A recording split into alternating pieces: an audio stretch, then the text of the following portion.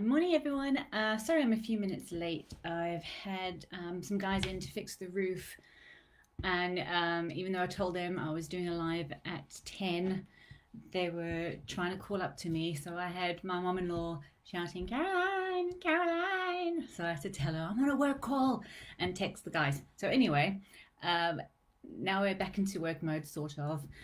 So happy Wednesday. Apparently today on the awareness calendar, hold on, I've written it down on, check out my board and my, I don't know if you can see it properly, but I'm trying to finish up a mural, my logo. Very interesting, a little mini tour. So today, I haven't written out my calendar. I'm pretty sure it's Bloggers Day today. Hold on. Yes, so today on awareness days, apparently it's Bloggers Day, and I think there's some other holidays, but that's the one that was interesting to me. So if you don't know about awareness days, oh, it's also Work Like a Dog Day. So basically, slog it out today. If you don't know what awareness days are, there is a subscription that you can kind of be a part of called awarenessdays.com. I think it's something like 30 or 40 pounds a year, and you basically get a calendar of all the national and international days of the year. So if I can think of any, there's May the 4th is May the 4th be with you day, you know, Star Wars Day. And you've got all of these like random days. Some of them are generated by charities trying to increase interest in their brand. So one day throughout the year, you might have something like a purple day. And then I think you get to wear purple at work or whatever. And if I remember correctly, then all proceeds go to a cause supporting epilepsy.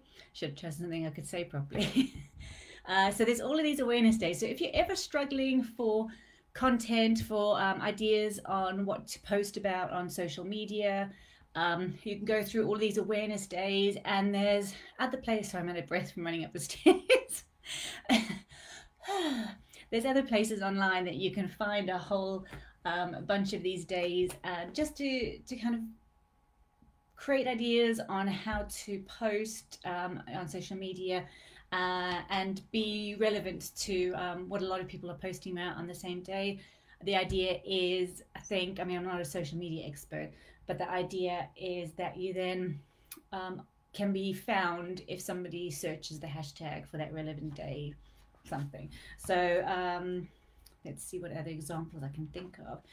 So let's see. So tomorrow, for example, no, I'm lying.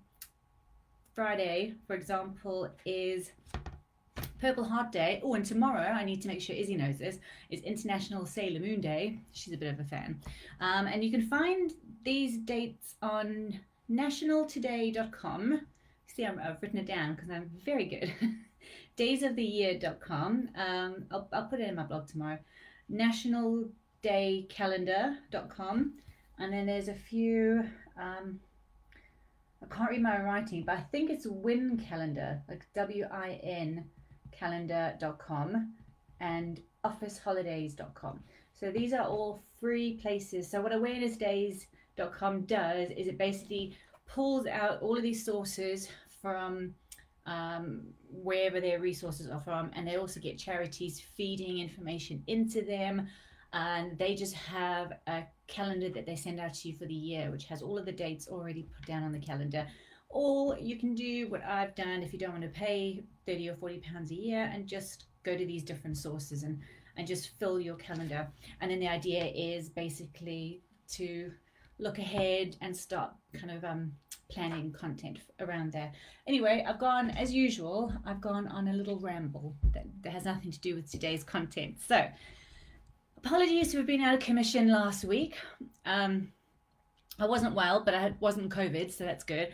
I just felt odd. I had like a little bit of a tight chest, and I was super tired. I spent most of every day sleeping, which is nice when you're not enjoying work. But I was actually enjoying what I was doing, and then I had to take the whole week off, basically. So I sent out for the test. It was all very exciting. I nearly vomited because you have to stick it right in the back of your throat. And then when I pulled the little swab out, I was like, bleh. But it was all good. And I sent it on, and I'm COVID free, so that's all very exciting.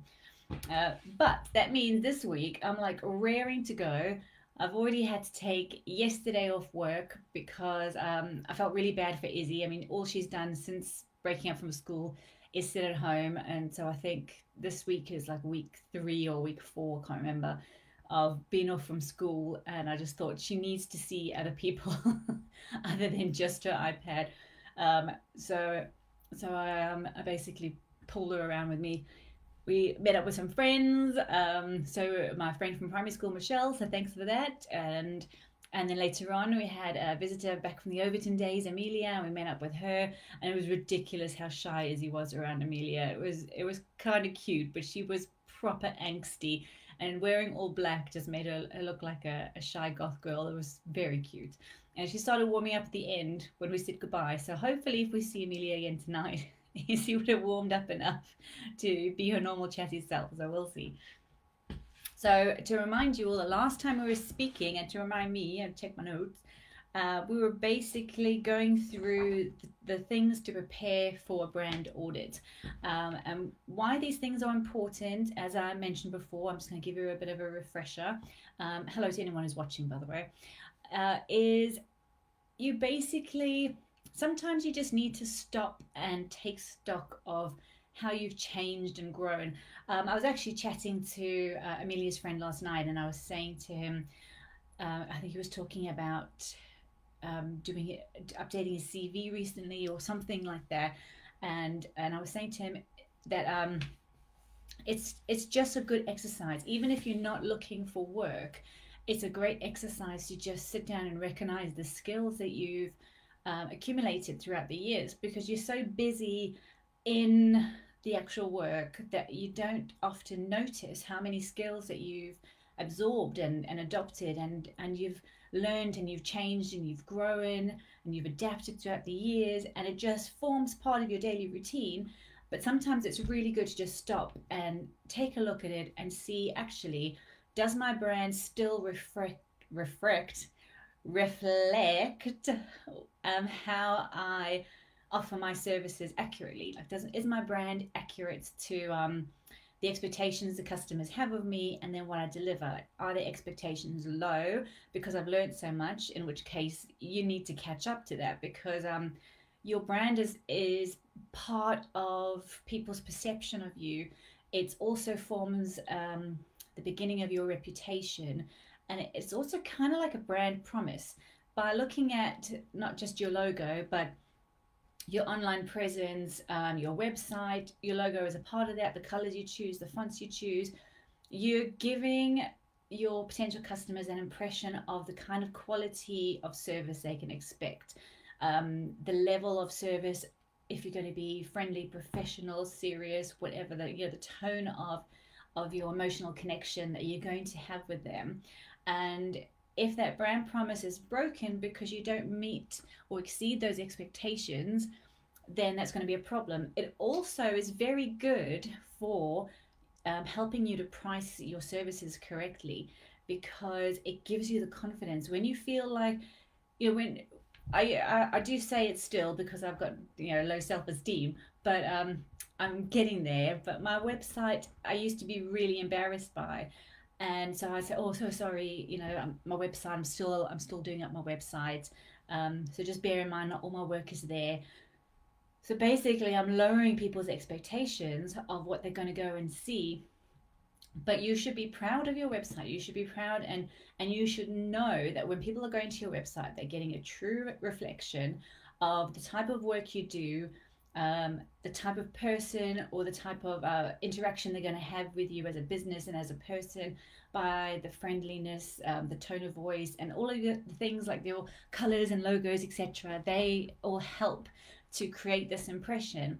And if you've grown past what your branding was maybe 5 years ago, you need to catch that up, because it actually gives you the confidence.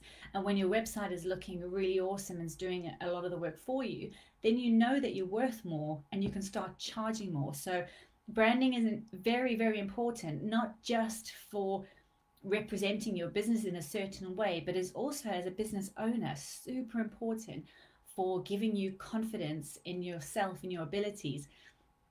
As I mean, I think a lot of us women have this problem where I think there was some statistic kind of recently, like a few years back, that a man will go for a job if he's between like 40 and 60% sure that he can do the work. Like when you go down the tick box, um, and you kind of go through and maybe thinks, well, I don't have the skill, but I'm sure I'll learn it. So that's what they're talking about, like 40 to 60% of the categories needed, he'll still go for the job. Whereas a woman, I think, is between 90 and 100%. So well, I say we feel like we need to fulfill every single skill requirement in order to go for a job. So I find that especially with women, we kind of need that added reassurance, that confidence, and this is what branding does. And it's comparable to when I know I'm in my home studio now, which is fine because I made it really lovely for me. Um, but when I moved into the city, into the studio that I was hiring in the city, just the fact of going out to the space that was professional and mine, it gave me this sense of accomplishment and sense of like, this is serious, this is a business. And if I'm going to be paying rent somewhere, I need to be earning that amount of money to pay rent. And it just gave me this lift. And that's what branding does. It kind of puts you in the mindset of like, this is real. This is not just a side hobby or side project that if it gets too hard, I can always maybe give up later on. It just helps you to define so much things. It educates you into your own brand. It makes you aware of so many stuff that you didn't realize you needed to be aware of. So with all that waffling, because like I said, every single video, I'm trying to get this down to not be a 6 hour long flipping live. But anyway, so looking at my notes, the next step, so you would have gone through and defining where your brand is now, how it's growing, and throwing in some aspirational things in there. So we'll be going through things like your brand personality, core values. So these are the most important things, because this is the stuff that creates long-term relationships. Your mission statements. This is going to help motivate you on the days where things are slow and low. Your growth goals, how you want your customers' experience to be. So how you want their journey to be from the moment that they first get to know who you are to when they get the product or service delivered at the end. Your competitors, research them to see that you're up to par, that you're comparable to your competitors.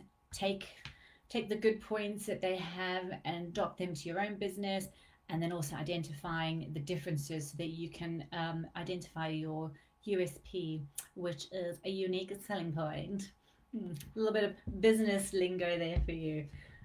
So these items that you define, they're going to be working towards creating the soul of your brand. So the person behind the brand, and that's, like I said before, this is the way that I like to work. It's not necessarily industry wide, but I strongly believe that there's a yearning for emotional interaction again, that humanity, we've kind of lost a little bit of our caring for each other because of the computer screen.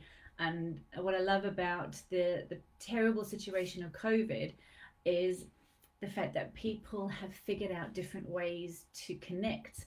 Like Zoom is like a huge thing now, and that's wonderful, because even though it was always around, there was no real desire for people to learn how to use these things. And now the whole world has adopted this new way and seen how easy it is to connect, even if you're not in the same community or the same county even. Sorry, I think the light is making me want to sneeze, so I'm just gonna put myself in darkness here for a bit, because that's killing me. It's also really hot.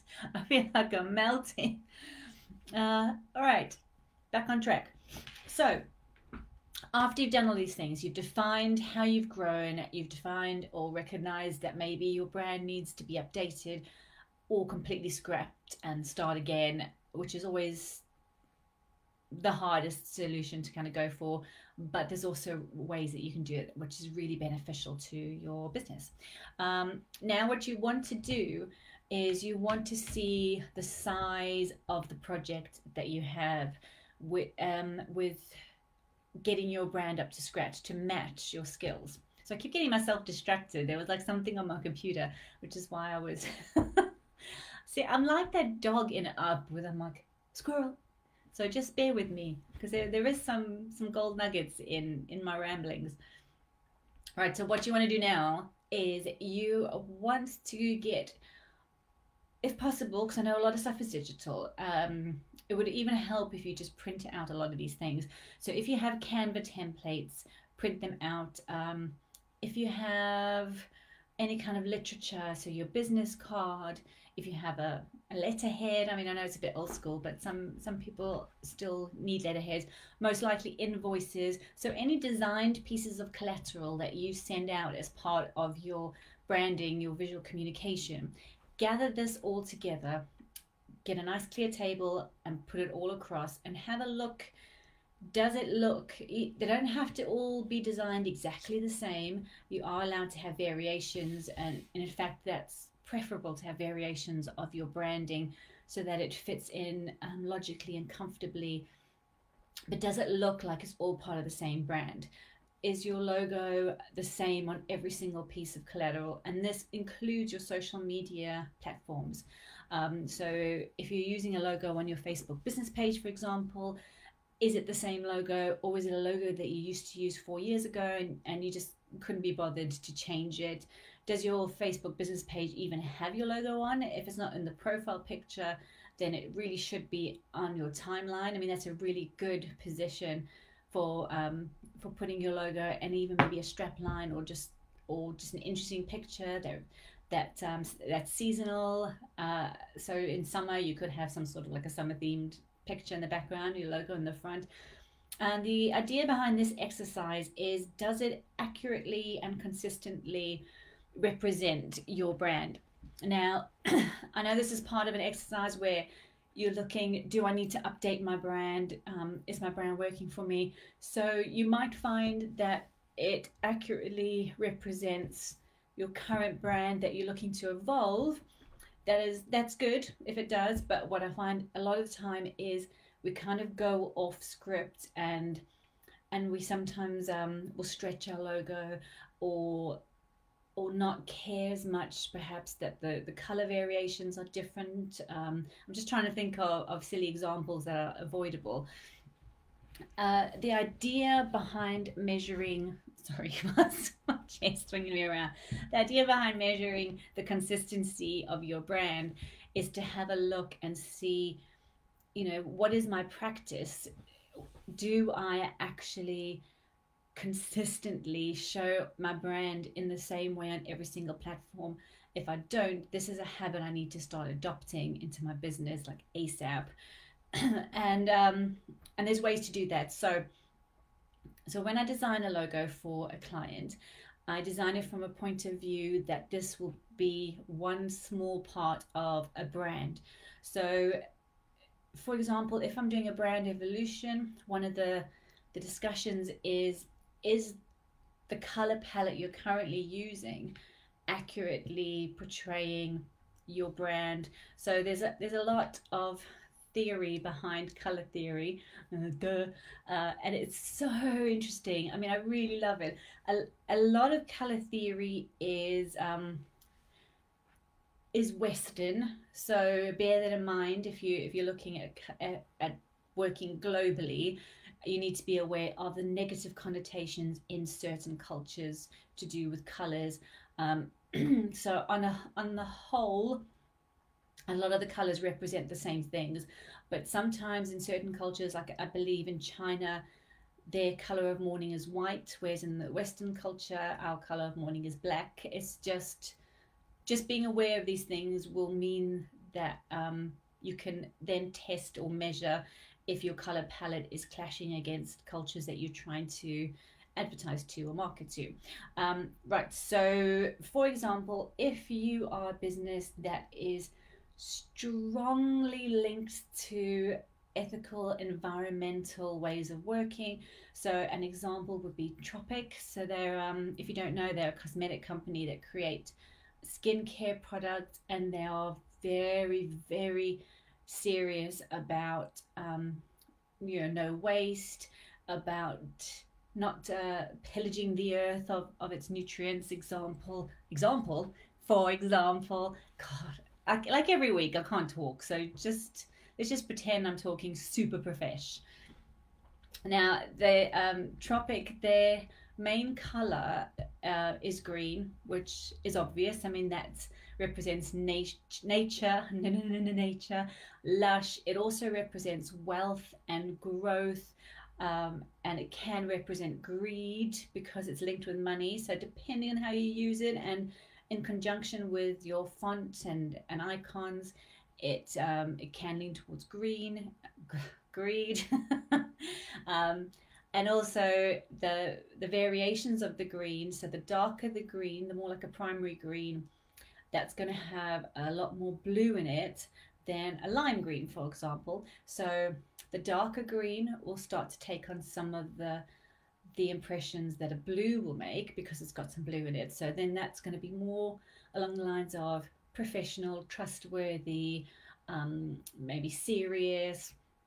Then the lime green, because it adopts some of the yellow personality traits, it's going to be more vibrant and young and um, full of energy, and also like the almost neon lime green and the bright oranges.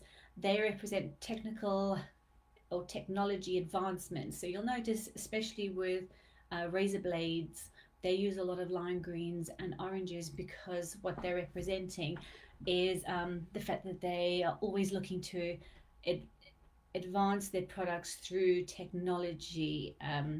So you'll start to notice these things now. So what was I ranting on about? Yes. So when you're doing your audit, you need to check, like, actually maybe my color palette is completely wrong for what I'm trying to say. And what it's doing is, instead of enhancing my message, it's actually clashing against it and creating a lot more questions instead of curiosity. Now, when you go against the industry standard for color, so let's say, for example, you're in the beauty trade, a lot of beauticians use purples and like teals or turquoisey blueies, and um, you can break away from the industry standard for that color, but then what you're doing is you're creating a question from your potential customer that is, why are they different? So they might not, this is probably all going on subliminally, but imagine that you are on a shelf with a whole bunch of other beauty therapists, and yours is the only color and look and feel that's completely different from the others. It's going to be jarring, but what it does is, if you're doing it for a really good, really enticing reason, it'll then work in your favor to create curiosity. I hope this makes sense.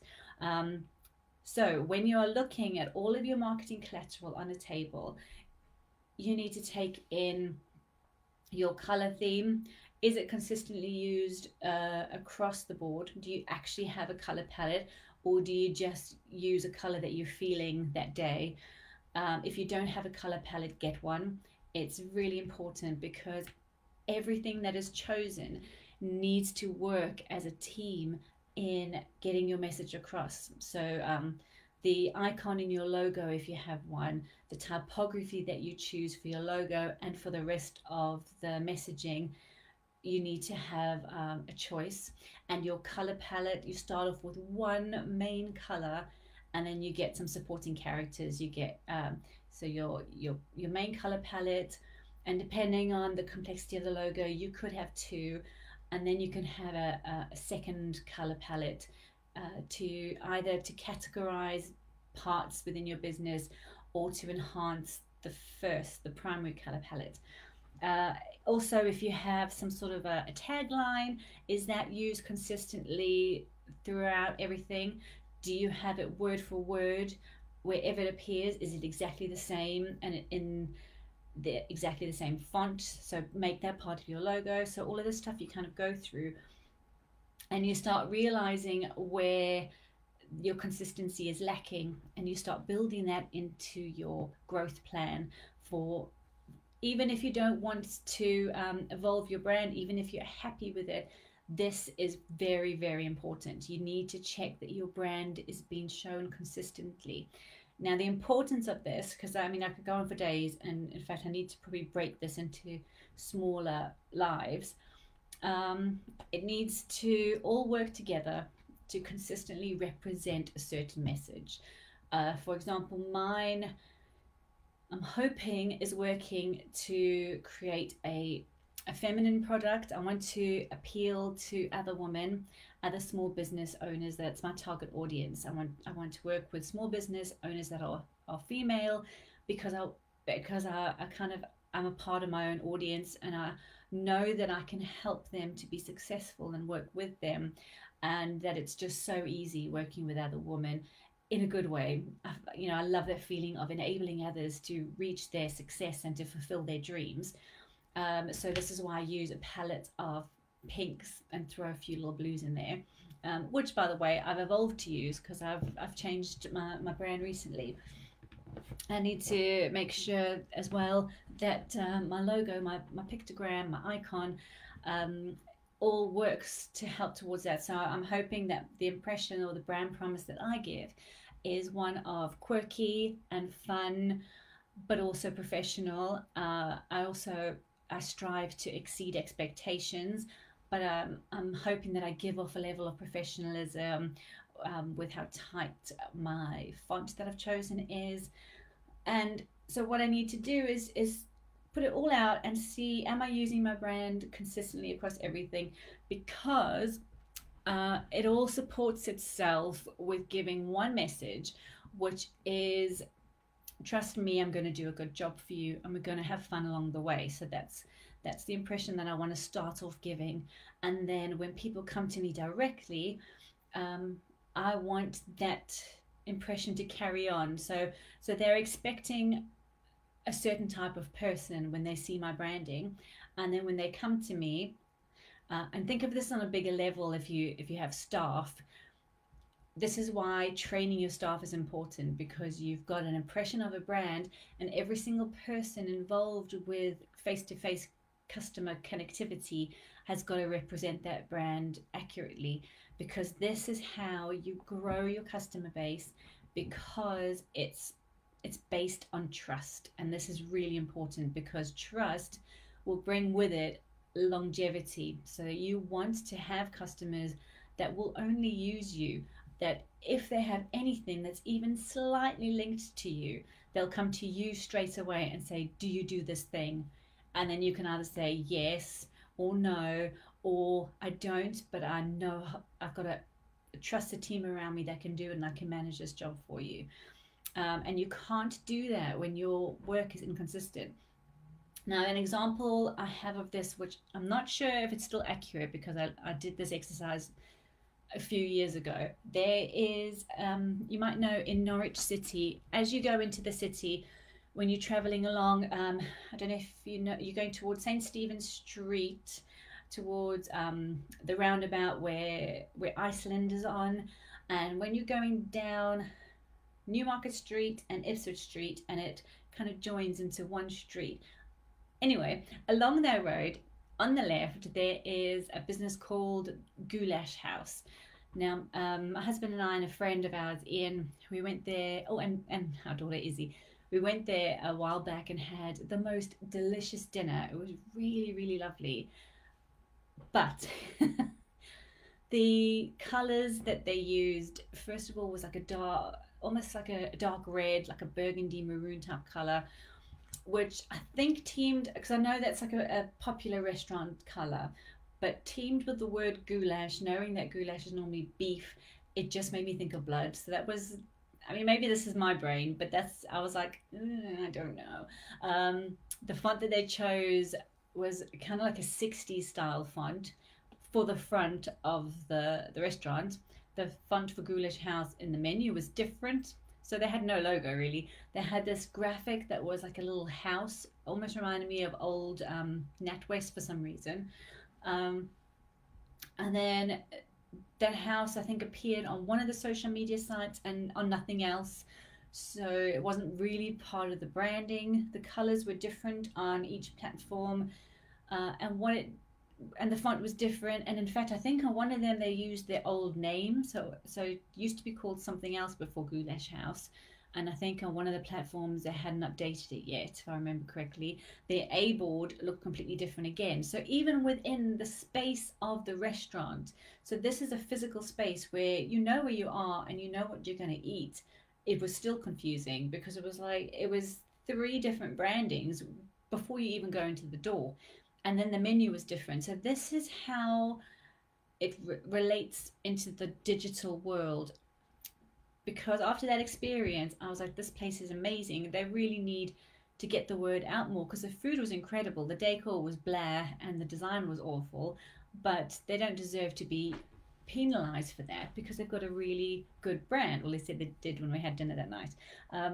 So I went to have a look at them on Facebook so I could follow and support them.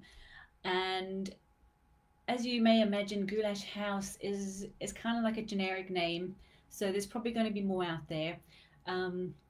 The first thing I found didn't look anything like them, so I went out again and tried to search again. So now they've already lost me as a curious client, because I've had to do so much work to go and find them that if I'm not passionate enough, I'm going to give up pretty quickly. All I want to know is that this Facebook page is connected to this restaurant. If they don't look the same, now I have to question it and I have to do further research. I need to say research. And that's a lot of work for a client to do. You need to understand that your customer is a busy person. They don't want to pull off a full-on investigation to find where you're at on social media and online. They want to find your website straight away. They want to find your social media pages that you have that they want to connect with you with straight away. They don't have the time to be second guessing everything. Also, because what that does is it starts to erode your trust right at the beginning. And you can't, especially as a small business, you can't afford your customers to be uncertain of the type of business that you are at the first hurdle. I mean, it's just so easy to fix. It's so simple. You just have one logo and you put it across everything. If you are the main face behind the business like I am, then mix the two. So in my Facebook business page, I have my profile in the profile image, and then hopefully, I need to check myself, my logo should be within the timeline. And the idea is also to cross-link all of your things together. So if somebody finds my website first, there are social media links on there. If somebody finds my social media link pages first, my website link is on there, so that I'm always moving people across to wherever they want to be and how they want to interact with me. And then I'm also actively a part of Facebook groups that have nothing to do with my business, but maybe where my customers congregate. So I'm going to wrap up because as usual I've gone on for yonks. So to wrap up today's episode, which is basically me rabbiting on a lot about a whole bunch of different stuff, and I am going to review all of these videos and get much clearer and actually break down a lot of points and take you along these exercises with me if you want to join me. But today was about, after your exercise, after going through your audit and seeing perhaps where you've learned and grown and changed and gained more experience, and does your brand reflect that, the next step is to try and print out as much of the stuff as possible, and just spread them out on a table and have a look. That if there was no one from your business standing there to explain anything, would a complete novice customer who's never heard of you, would they be able to look over it and go, oh yes, this belongs to this person, or this is just one business? You can see it because it has a level of consistency to it. If you have any specific questions, I would love you to send them to me. It will also help me to create a more concise video based on a topic. So going forward, so this whole series is basically getting to grips with doing a brand audit, and figuring out how you can move forward with the information that you've uncovered. So that I am still researching how to come up with a what's it called? A client avatar. It was in my brain and then I just fell asleep for a second. So I'm still researching on a good way to come up with a client avatar. What I want to do is actually create like a worksheet, like some sort of an exercise, and actually have that on my digital downloads, so that you can fulfill the exercise really clearly and in a fun way. So I've got like a few sources that I'm gathering, so I can pick out the bits that I think are relevant to my clients, and create something that's really helpful. So that's coming up. I'm also just checking my notes. I think a good progressive next step would be, once you identify where you want your brand to move towards, then it's also about planning how you want your brand to grow, how you want it to be perceived, and how you want it to grow, and what your growth goals are. So it's going to be things like, how do you want your brand to grow? Do you want it to increase sales?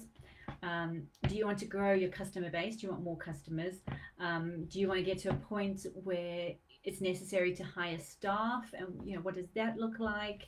So this is all about brand growth and business growth. Do you want to collaborate with a partner, which is an amazing way to grow your audience as well, by the way. So I think these would be really good ones to tackle individually and tie it back to how branding can help to support these growth goals.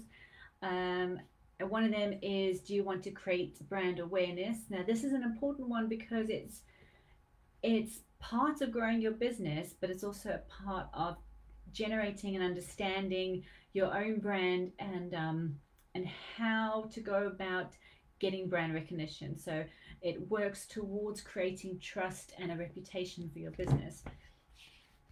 Where's my little... There's also something that I always say. Hold on. Oh, here we go. So building your brand reputation, and this is where consistency comes in. Repetition, which is consistency, plus it when you repeat it, it starts to grow your recognition, and in turn that will grow your reputation. So this is how you grow the trust. And also, perhaps part of your growth goal is to establish yourself as an industry expert. And how can you do that? So one example would be to, as I'm doing, to do these lives, and what I'd like to follow it up with blogs. You don't have to. You can just stick to lives if you want. But I think that's a good way to kind of share with people that maybe don't have the opportunity to listen to a Facebook Live. Maybe they're in an office and then, or they don't have the opportunity to put headphones on, whatever. So I like to give people options. So thank you if you joined me today. Thank you if you're watching it on repeat. So the next steps I want to do is to start looking at setting yourself growth goals and how your brand can support you with this next step. Next week I might even wash my hair because I've got all of this going on today. I might have a clearer skin because I've been in bed for a week. It's been pretty disgusting. and also I'd like to celebrate this t-shirt, Blam. I don't know if it's backwards, but basically it says, "Not today, Satan, not today." Oh no, it's not backwards. Yeah, not today, Satan, because today's going to be a good day. So thank you again. I'm going to wrap up now. I'm going to hopefully go downstairs, get some work done, watch a little bit of Murder, She Wrote while I do that. And I hope we all have a great day. Please email me with any questions that you have, any worries. If you have a brand that you'd like me to just do a quick overview of and tell you the impression that it's making, I love doing stuff like that because that's like my geeky research mode. Then yeah, drop me a line, put a comment in this video, and awesome sauce. I'm gonna say goodbye now. Have a lovely day. Bye.